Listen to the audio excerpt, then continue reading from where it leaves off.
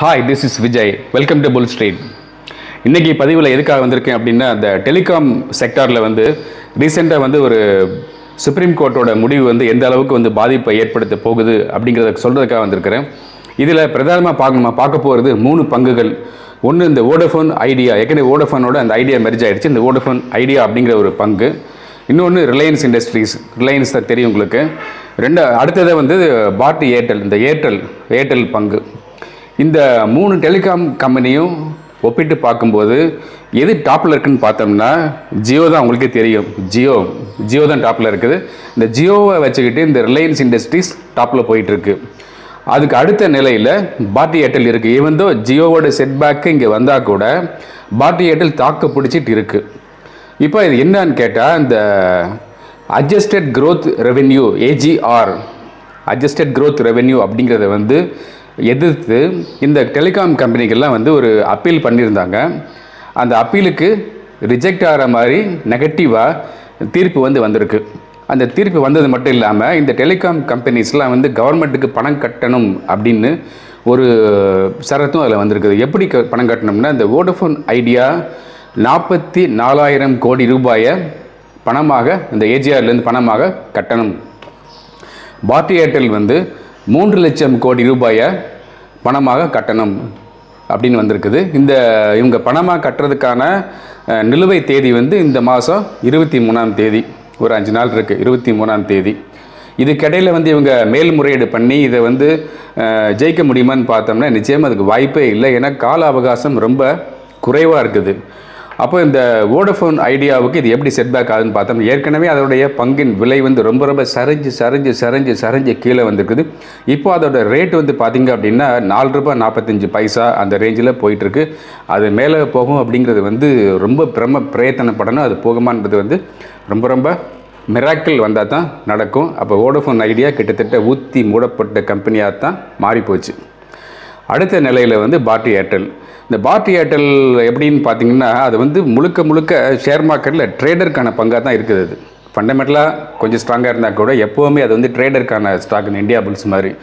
அப்போ ட்ரேடருக்கான ஸ்டாக் அப்படின்னு நான் சொல்லிட்டாலே நீங்கள் என்ன புரிஞ்சுக்கணும் அப்படின்னா, நிழலான சில காரியங்கள் பண்ணி இந்த பங்கு வந்து ஏற்றவும் இறக்கவும் செய்யப்பட்டிருக்கும். எப்படி ஏற்றம் இறக்கும் அப்படின்னா, விலை இறங்குனா அவங்களே வாங்குவாங்க, விலை ஏறினா விற்பாங்க. இதை பற்றி ரொம்ப கமெண்ட் நம்ம பொது வெளியில் சொல்லக்கூடாது. பாரதி ஏர்டெல் வந்து ஒரு ₹400 அந்த ரேஞ்சில் சில மாதங்களுக்கு முன்பாக இருந்ததுலேருந்து இப்போ எங்கே வந்துருக்குன்னு பார்த்தீங்கன்னா, நேற்று வந்து ₹503 வந்து க்ளோஸ் ஆகிருக்குது. கிட்டத்தட்ட ₹500 ரீச் ஆகிருச்சு. இந்த ₹500 அப்படிங்கிறதே வந்து ரொம்ப ஒரு அதிகமான ஒரு பிரீமியமான விலைன்னு தான் சொல்லணும். பாரதி ஏர்டெல் இப்படி போயிட்டுருக்குது. ரிலையன்ஸ் இண்டஸ்ட்ரீஸ், இந்த ஜியோவோட ரிலையன்ஸ் இண்டஸ்ட்ரீஸ் எப்படி இருக்குன்னா, அதோடைய ஸ்டாக் ப்ரைஸ் வந்து 1581, 1584 அப்படிங்கிற அந்த ரேஞ்சில் போயிட்டுருக்கு. அது நல்லா போச்சுன்னா 1700 வரைக்கும் போகிறதுக்கு வாய்ப்பு இருக்குது. இப்போ இந்த 3 பங்குகளுக்குமே வந்து 3 நிறுவனங்களுக்குமே வந்து இந்த கோர்ட்டு தீர்ப்பு வந்து நெகட்டிவான இம்பேக்டை கொடுத்துருக்கிறதுனால இந்த வோடஃபோன் ஐடியா அப்படிங்கிற பங்கு வந்து கீழே போயிடும். அதை வந்து ஒரு முதலீட்டுக்கோ இல்லை ட்ரேடிங்க்கோ எடுக்க வேண்டாம். ஒருவேளை ட்ரேடிங்க்கு நீங்கள் எடுக்கிறதா இருந்தால் அந்த மொமெண்டம் ட்ரேடிங் வந்தால் மட்டும்தான் வோடஃபோன் ஐடியாவை டச் பண்ணணும். மற்றபடி அது வந்து ஒரு தூக்கி வீசப்பட்ட பங்கு அப்படிங்கிற மாதிரி நிலைமைக்கு வந்தாச்சு ஏற்கனவே. அப்புறம் வந்து இந்த பாரதி ஏர்டெல்லோட நிலைமையை பார்க்கும்போது இப்போவே வந்து அது வந்து ஓவர் வேல்யூடு அப்படிங்கிற மாதிரி தான் இருக்குது. இந்த ₹500 அப்படிங்கிறதே ஓவர் வேல்யூடு தான். அதோடைய கரெக்டான உண்மையான ரேட் என்னவாக இருக்குன்னு பார்த்தோம்னா 380, 372 அந்த ரேஞ்சு தான் வந்து அதுக்கான சரியான நியாயமான விலை. ஆனால் மார்க்கெட்டில் வந்து அது ₹500, ₹503 வந்துருச்சு அப்படின்னா, இப்போ இருக்கிற ரேட்டில் யாராவது வாங்கினாங்க அப்படின்னா அவங்க கையை சுட்டுக்க போகிறாங்கன்னு அர்த்தம். இந்த பாரதி ஏர்டெலுக்கு செட்பேக் வரும்போது அப்படியே ரிவர்ஸில் வந்துச்சுன்னா யூட்டர்ன் அடித்து அப்படியே மேலே சரன்னு மேலே போயிட்டு கீழே இறங்கி 432, 424, 410, 408 அப்படின்ற மாதிரி வந்து ஒர்ஸ்ட்டு கண்டிஷனில் வந்துச்சுன்னா நான் சொல்கிற 382, 372 அந்த ரேஞ்சுக்கு வந்து பழையபடி தம் கட்டி மேலே ஏற ஆரம்பிக்கும். இப்போ பாரதி ஏர்டெலோட நிலைமை வந்து இப்படி இருக்குது. ரிலையன்ஸ் இண்டஸ்ட்ரீஸ் வந்து அதோட வேறு சில காம்பனன்ட்ஸ்லாம் சேர்ந்து வரதுனால அந்த ரிலையன்ஸ் இண்டஸ்ட்ரீஸ் அப்படின்ற ஸ்டாக் வந்து ரொம்ப ஜோல்ட் ஆகாது. அது இப்போவே வந்து ரொம்ப ஸ்லோ ப்ராசஸில் தான் அது போயிட்டுருக்கு. அப்படி இந்த 1500 மேலே வந்ததே வந்து அது பெரிய ஆச்சரியம் தான். அது போயிட்டுருக்கு. அதோட அல்டிமேட் டார்கெட் அப்படின்னு பார்த்தோம்னா 1700 போகணும். 1700 போகிறது வந்து கொஞ்சம் சிரமமான விஷயந்தான். இந்த டெலிகாம் செக்டரில் கூடிய இந்த மேஜரான ஸ்டாக் இந்த 3 ஸ்டாக் தான். இந்த 3 ஸ்டாக்கை வந்து பார்க்கும்போது 2 ஸ்டாக்கை தான் நீங்கள் கம்பேர் பண்ணணும். ஒன்று பாரதி ஏர்டெல், இன்னொன்று ரிலையன்ஸ் இண்டஸ்ட்ரீஸ். இந்த பாரதி ஏர்டெல்லையும் ரிலையன்ஸ் இண்டஸ்ட்ரீஸையும் கம்பேர் பண்ணி பார்த்தோம்னா எது எப்படிப்பட்ட பங்குன்னு பார்த்தோம்னா, இந்த பாரதி ஏர்டெல் ட்ரேடருக்கான பங்குன்னு சொல்லியிருக்கேன். அப்போ இந்த பாரதி ஏர்டெல்லை வச்சுக்கிட்டோம்னா கொஞ்சம் நல்ல ட்ரேடிங் நுட்பம் தெரிஞ்சிருந்ததுன்னா டெய்லி இந்த பங்கில் ட்ரேட் பண்ணலாம். பர்டிகுலர்லி எஃப்என்டோவில் ஃபியூச்சர்ஸ்லையும் ட்ரேட் பண்ணலாம், ஆப்ஷன்லையும் ட்ரேட் பண்ணலாம். ஆப்ஷனில் பொறுத்த வரைக்கும் என்ன கவனிக்கணும் அப்படின்னா, இந்த டைம் வேல்யூ மட்டும் நீங்கள் பார்த்துக்கிட்டே வரணும். ஏன்னா இப்போவே வந்து இந்த மந்தோட பாதி இதுக்கு வந்துட்டோம், பாதி கூட கிடையாது, தாண்டி வந்துட்டோம். இன்னும் ஒரு ஹார்ட்லி 1 வீக் அப்படின்ற மாதிரி தான் இருக்குது, ட்ரேடிங் டேஸ் இருக்குது. அப்போ நிச்சயமாக வந்து இந்த டைம் வேல்யூ வந்து இங்கே டிப்ரிஷியேட் ஆகிட்டே வரும். ஒருவேளை வந்து ஒரு மொமெண்டம் ஜோல்ட் இருக்குது, இந்த 23ஆம் தேதி இந்த ஃபர்தர் லாஸ்ட் டேட் வருதுங்கிறதுனால அந்த சமயத்தில் வந்து ஒரு வேளை அப்படி ஒரு புல் பேக் கிடச்சி ஆர்டிஃபிஷியல் இது மேலே போகும் அப்படின்னு பார்த்தோம்னா இந்த பாரதி ஏர்டெல் வந்து ஒரு மொமெண்டம் காமிச்சு ஒரு எக்ஸ்பீரியன்ஸான ட்ரேடர்ஸ்க்கு வந்து பணத்தை அள்ளி கொடுத்துட்டு பொசுக்குன்னு கீழே இறங்கிடும்.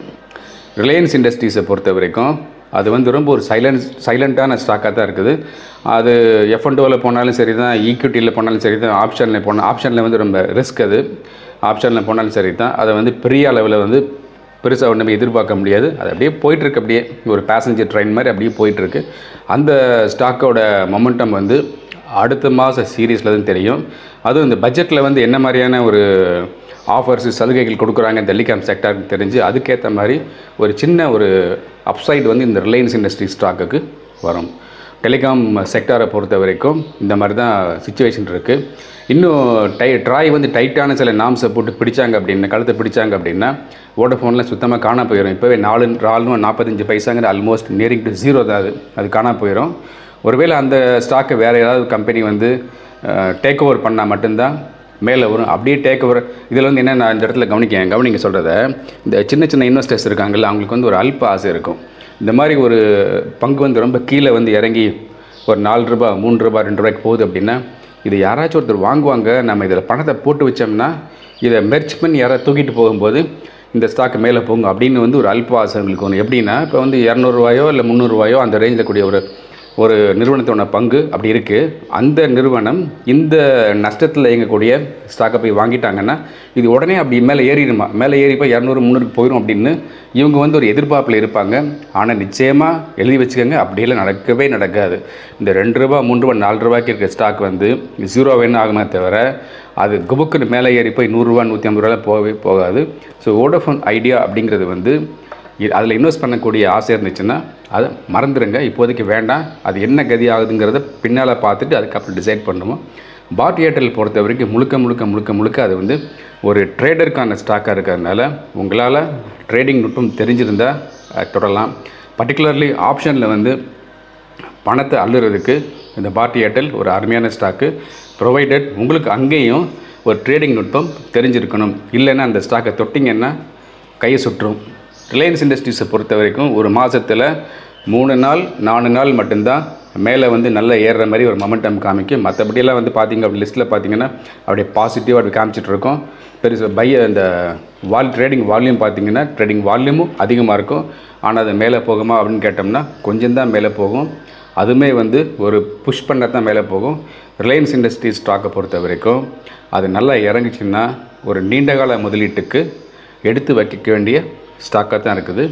ஸோ டெலிகாம் செக்டாரில் என்ன நடக்குது, எப்படி அந்த ஸ்டாக்கெல்லாம் பர்ஃபார்ம் பண்ணுது, எப்படி அவங்களுக்கு செட்பேக் வந்திருக்குங்கிறத உங்களுக்கு சொல்லிட்டேன். தொடர்ந்து இந்த புல் ஸ்ட்ரீட் சேனலை பார்த்துட்டே வாங்க, அடிக்கடி வந்து பார்த்துட்டே வாருங்க. ஏற்கனவே போட்ட வீடியோஸையும் எடுத்து பாருங்கள், அருமையான வீடியோஸ்லாம் கொடுத்துருக்குறேன். எப்படிலாம் ஸ்டாக் இன்வெஸ்ட் பண்ணி வைக்கலாம், எப்படிலாம் லாங் டேர்முக்கு பண்ணி வைக்கலாம், ஷார்ட் டேர்ம் பண்ணி வைக்கலாங்கிற வீடியோஸ்லாம் போட்டிருக்கோம். அதெல்லாம் நீங்கள் பாருங்கள். இந்த சேனலை யாரும் சப்ஸ்கிரைப் பண்ணாமல் இருந்தீங்கன்னா மறக்காமல் சப்ஸ்கிரைப் பண்ணிடுங்க. இந்த வீடியோவை ஷேர் பண்ணுங்கள். எங்கே ஷேர் பண்ணுறீங்க அப்படின்னா உங்களுடைய வாட்ஸ்அப் குரூப்பில், ஃபேஸ்புக் குரூப்பில் ஷேர் பண்ணுங்கள், ட்விட்டரில் ட்வீட் பண்ணி விடுங்க. இப்படி பண்ணிங்க அப்படின்னா எங்களுக்கு செய்யக்கூடிய அது மிகப்பெரிய உதவியாக இருக்கும். தொடர்ந்து சேனலை பாருங்கள். நான் உங்கள் விஜய். Thank you very much.